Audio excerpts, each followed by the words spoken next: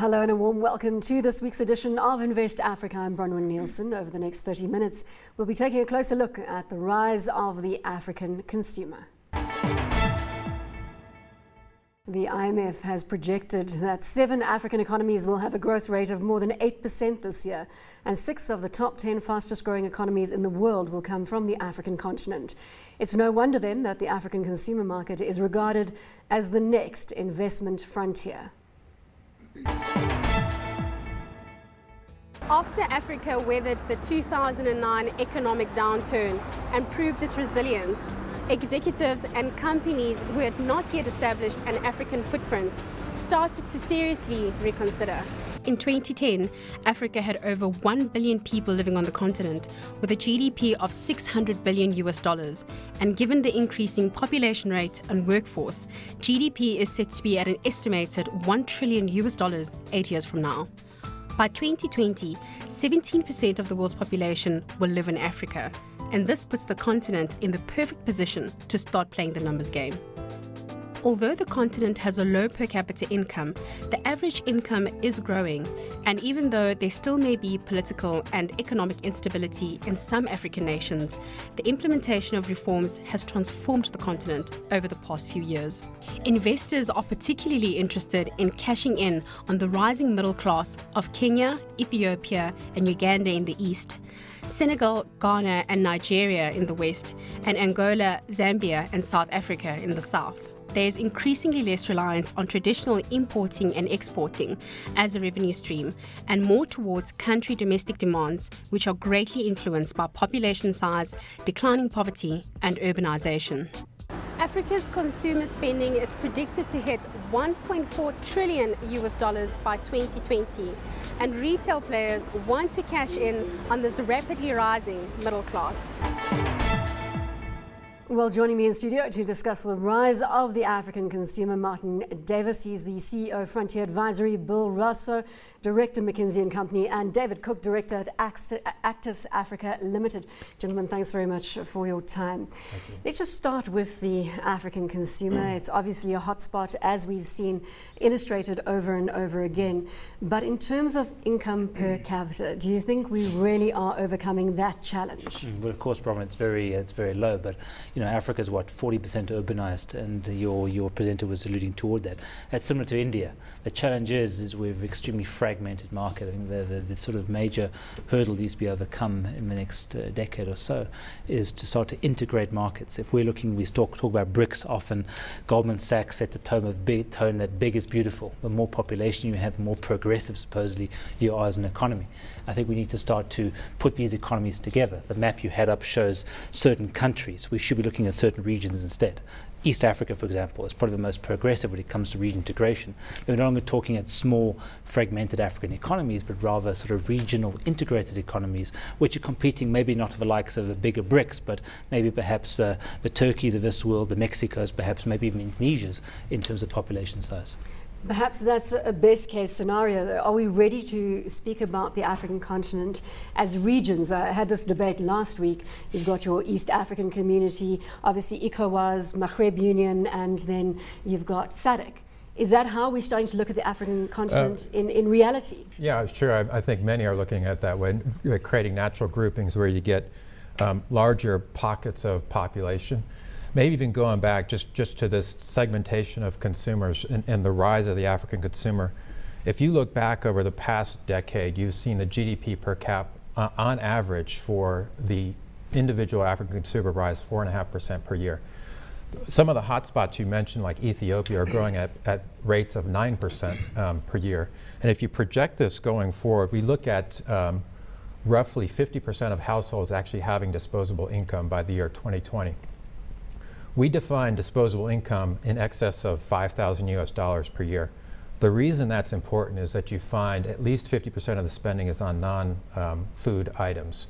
And I think one other thing I think that's important underneath that is if you look at the individual segments, those that we call the globals are growing the fastest, and those are in excess of $20,000 per year. So this trend is absolutely happening. As Martin mentioned, it's really very much facilitated also by urbanization, where you see higher levels of productivity and much higher incomes. Financials, telecommunications, retail. I would assume that those are some of the hotspots when trying to reach that consumer. Dave, the trends we're seeing on that front? Very much so, Ronan. I think we saw the trend in telecommunication penetration really play out largely in the first part of the 90s and early 2000s. But that's a game that's now being played by the big multinationals. As a private equity investor, we're often now looking beyond that into sort of what are some of the telecom services and the crossover between financial services and telecoms in penetration of bank rates, the use of ATM credit cards, and which we're seeing fantastic growth in, and we're investing specifically. One of the trends is obviously the banking environment, and often when you go in country, you're presented with an overbanked situation from the local players, and yet there's still space perhaps for the international players. We've seen the consolidation in Nigeria and in that banking sector specifically. Do you think that we're going to see that trend set across the African continent? Well, I think what we'll see is as we alluded to, is that the technology disrupting existing sort of business models, particularly in finance. We see it very much so in East Africa now, for example. I think, again, is we see consolidation in Nigeria, South Africa, saturation.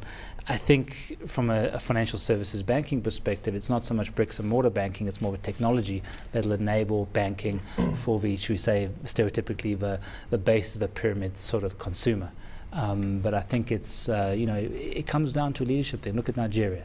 In three years perhaps, the country's literally turned the corner, still hasn't turned it fully, but turned the corner in terms of setting their tone around fixing up its banking sector, which ultimately is the foundation of development of any economy. Let's go back to the retail space and the trends that we're seeing at the moment. A number of South African players trying to push ahead there. We've got the likes of ShopRite, obviously trailblazing, and then other players, even Woolworths, with a foray into the African consumer. Are they doing it right? Do you think there's much more to learn in terms of trying to dominate this space from a retail perspective? Look, I think from what we see, they certainly are picking the hotspots. Nigeria probably being the top. And I think you've got Woolies, Mr. Price, certainly ShopRite, Massmart, obviously with their Walmart. Is there. And I think they're actually quite selective. You see them opening, one or two stores in certain areas. I understand the story in Mozambique, as an example, is a big success for Massmart, but I think they're selectively testing the water. Interestingly, we just completed a very large-scale piece of consumer research, and one of the things that research told us was the demand for what we would call formal shopping. Of course, across the continent, you're probably still talking at rates of 90% informal shopping. And as a result, if you go into the Woolies or the ShopRite up in Nigeria, you see just absolutely incredible foot traffic. So there's an enormous amount of pent-up demand for formal retail. 90% you say informal though? Informal, yeah. Outside of South Africa, of course. Yeah. Can you add your thoughts to this trend that we're seeing? Yeah, the rise of modern retail is here with us, but it is very early stage. I think it was in 2004 that Actis built the first modern international grade shopping mall in Lagos. Last year we opened the second one. That's how slow the progression has been.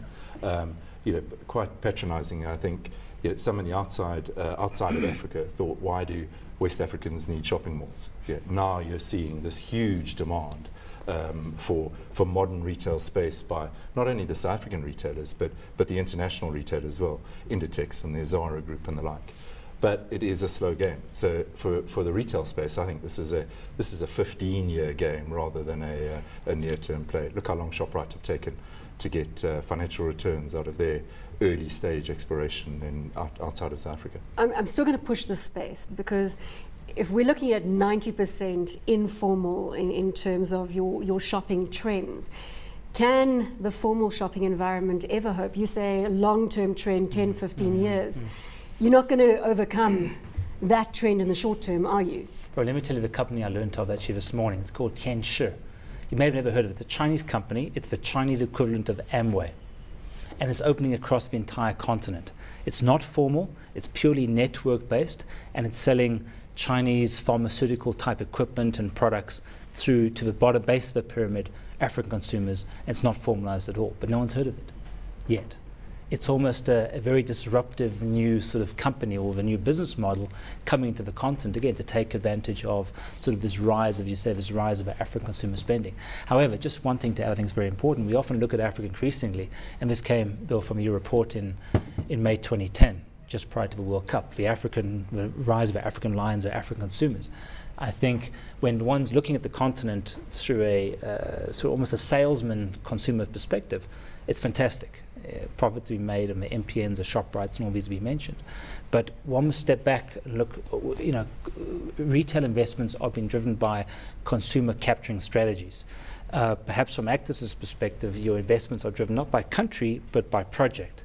We need to start to see countries that are more innovative beyond merely offering consumers or projects, but countries that are more proactive in marketing themselves for capital, and ultimately into projects, into consumer space. Because I'm seeing investment in this country, in this continent, is not being driven by the country sale, but rather project and consumer capturing sale.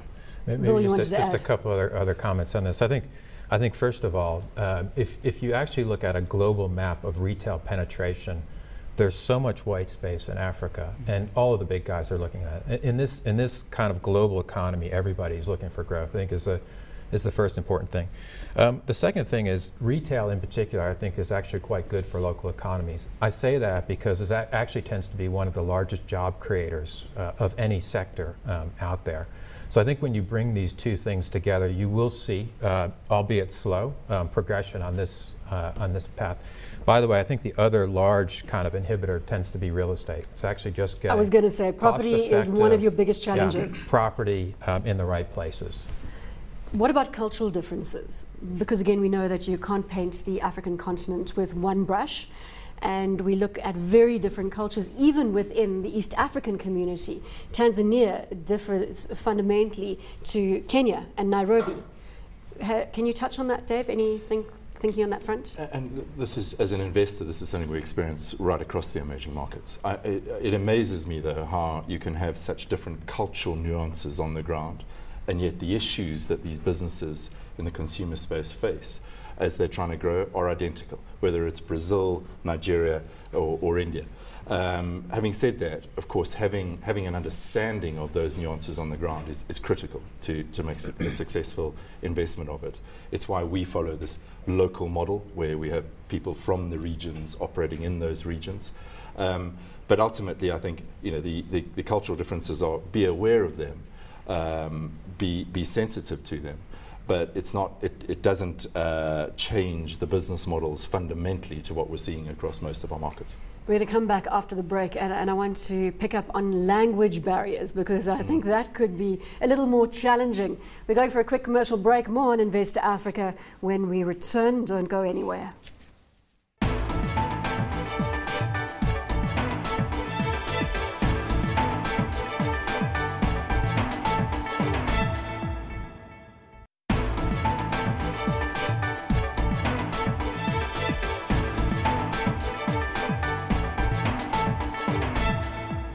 Welcome back to Investor Africa. The face of the African consumer is changing. The challenge for investors is to understand the market spectrum, as well as to have the ability to cater for the basic consumer right through to the sophisticated and demanding high-end African consumer. The African continent is geographically divided into 54 countries, of which 16 nations are landlocked, but the establishment of trade blocs such as the EAC, SADC and ECOWAS is making it easier to reach the goal of creating a single African market. Africa is a continent with a bright future, and make sure that we can be able to grasp the opportunities and make sure that we can work together for united Africa, but also to consolidate and make sure that we can create better atmosphere for trading between ourselves. At first glance, entering or expanding in Africa may appear daunting because of the undeniable complexity of the continent. Investors need to have an intimate understanding of the market that they're operating in, as consumer preferences and regulations vary from country to country. And getting this right is crucial to the survival of any business. I think what you need to avoid, which I hear people do not want, they don't want to be treated like you are doing them a favor by coming and investing in our economy, and you want to try to bring your brand of what you think of as civilization into our economy. I think you are there to work and adapt your style to whatever the economy there is used to. But an all-important question is, where should investors be putting their money? The largest growing sector will be your retail sector, which fuels this or supports these street vendors who are at the bottom end of the income spectrum. You do have the professional ones who are educated. Those are buying more sophisticated goods. I think it's been said that a lot of people would sell a lot of things to Africa. People will just buy it. But I think the African consumer is becoming more sophisticated, particularly the educated middle class, which is emerging. Those are professionals who are going to be on Facebook, who are going to be on Twitter. We know, for instance, that the mobile industry is doing very, very well. I think they say over just around 500 million of African consumers have mobile phones. That opens up an avenue for retailers to sell goods to the African continent. According to the Credit Issue 2011 Global Wealth Report, there are 71,000 dollar millionaires in South Africa alone, and this number is likely to climb to more than 240,000 over the next 5 years. The needs of this niche market must also be catered for. This dynamic market will not only be a source of generating opportunities for investors, but building dreams for Africa's youth. Dumisha Mahanyele, Johannesburg. Still with me in studio, Martin Davis, the CEO of Frontier Advisory, Bill Rousseau, Director McKinsey & Company, David Cook, Director Access Africa Limited, and joining us now from our bureau in Lagos is Sili Egbe. He's the SS Consumer Analyst, CIB Research, Stanbic IB, TC Bank. Sili, thanks very much for joining us. And of course, we'd like to get your thoughts on the Nigerian consumer. What are we missing here in South Africa? What are the hot spots? Well, we've obviously seen a very strong growth in consumer spending over the last decade, and our take is that you're going to continue to see that growth, over the next decade or two.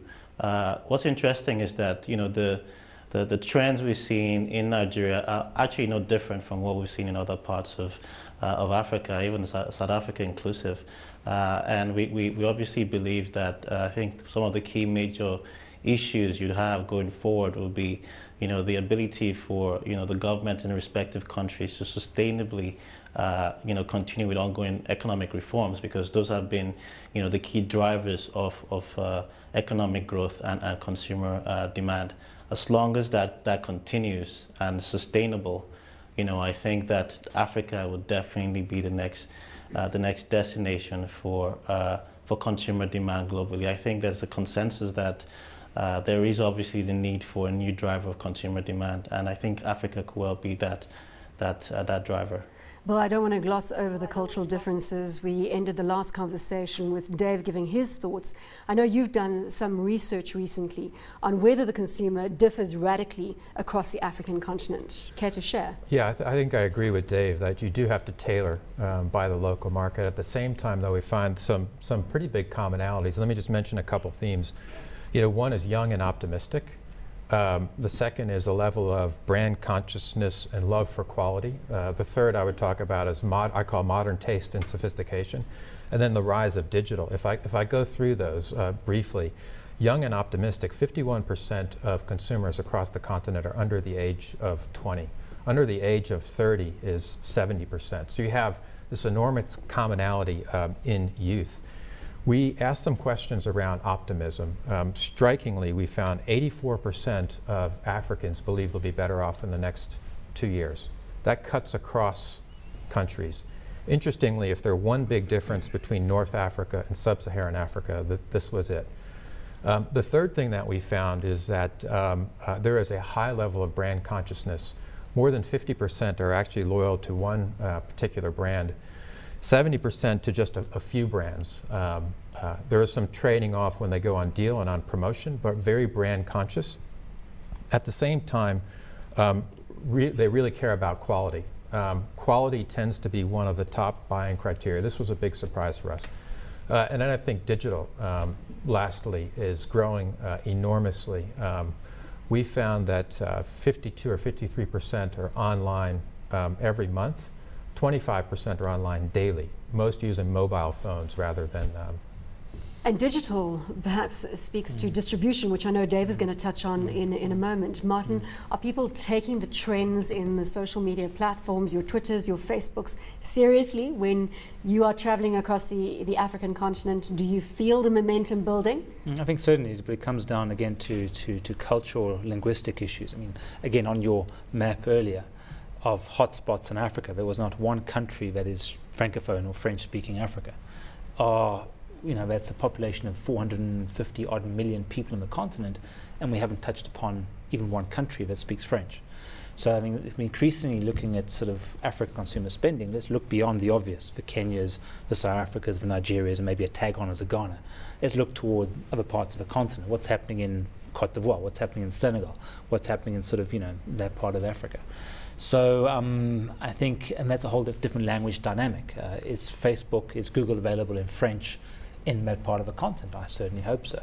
And that comes back to accessibility. What information are the young sort of consumers getting access to? I think, again, we have to be careful of this demographic dividend. Yes, there's majority of people in Africa, the consumers, are young people under 20, as Bill said. But at the same time, is that this force of urbanization is very exciting. But the problem, I think, from a developmental perspective, yes, it's easy to sell stuff to young people. But from an urban management perspective, I think it's not so much urbanization in some cases as it is slumization. And we see that across the continent. This, for me, is a very much of a great, you mentioned social concern. Distribution other than digital distribution. Logistically, this must be a big challenge. Well, it is, but I think it's also about mindset. So if you're a multinational company used to selling your consumer products through the formal retail channel, and you land in Lagos to somewhere like Balogun Market, that's a whole nother world that you've got to get your distribution model mindset around. I think we talked about how the low level of formal retail penetration, and that's going to take a while. So to serve these consumers, this growing segment of the consumer population, well, you've got to understand and to be able to penetrate the informal markets. Now, there's some fantastic distribution businesses, local champions that have developed, but increasingly these are now looking at more regional-based distribution platforms. And those are the kind of things we get really excited about, where you can take a formal business platform that is really tapping into this informal cash-driven economy. That sounds like a very good business model, and perhaps we need to have a whole show exactly on that distribution model. Isilian, taking it back to you in Lagos, if you were to set up a consumer-facing business after all of the research that you have done right now in West Africa, we gave you enough cash to do that, what would it be, sir?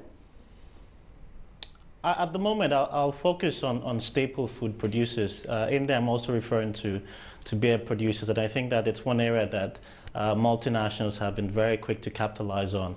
I mean, that industry today is, over close to about a $3 billion revenue generating industry, and represents quite a substantial profit pool, even within a global context.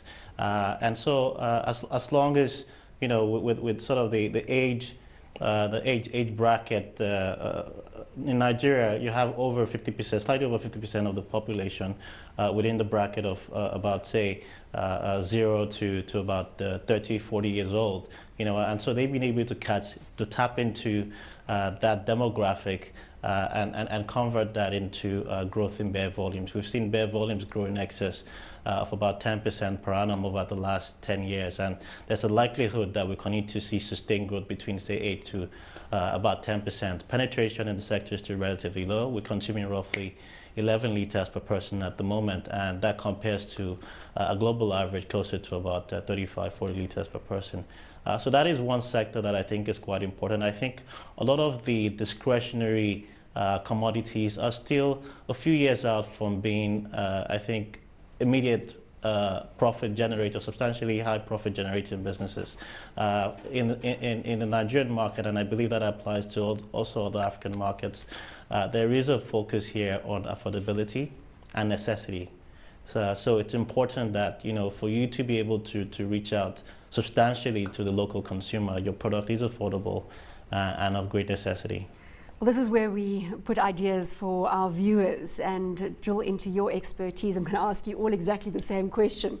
Dave, what business would you be setting up? Consumer facing, you've got the whole African continent to play with. My goodness. I think home and personal care products, branded packaged foods businesses, as consumers are starting to spend disposable income in those areas. We've just seen that rise through India, through Brazil, through the other emerging markets, and these are some of the common themes and trends we're talking about. What else? Quick service restaurants, again, challenging in some markets around real estate, but this is all about families going out and starting to spend those first extra dollars of consumer spend that they have available. Great, good ideas being tabled. Martin, do you want to jump in? Just to add to that, what about Yum Foods, McDonald's, where these food food chain restaurants, why aren't they expanding across the continent? We have very robust growth.